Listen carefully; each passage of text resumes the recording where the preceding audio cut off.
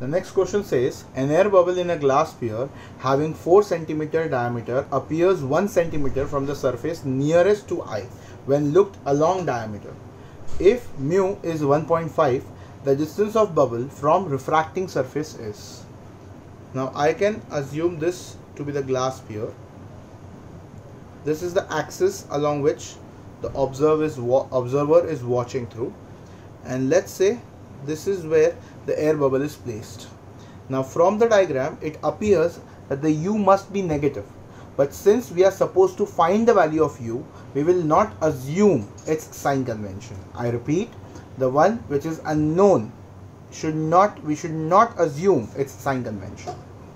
So we can say the v, velocity, or actually the distance of the image, is at minus 1 centimeter, because they say the image appears inside the glass sphere, so it is on the left hand side of this optical center, and the radius of curvature is going to be minus 2 centimeter, because this is the curvature on which you can say the refraction is taking place, and the diameter is given as 4 centimeter, so radius is half of that. We can say mu1 is the refractive index where the object is placed, so that is 1.5 because it's inside the glass sphere. Mu2 is the second surface which happens to be found after the refraction is taking place. So after the refraction the light must go in the air, so mu2 must be 1. Now using the formula of refraction at single curved surface, we get mu2 minus mu1 by r as mu2 by v minus mu1 by u.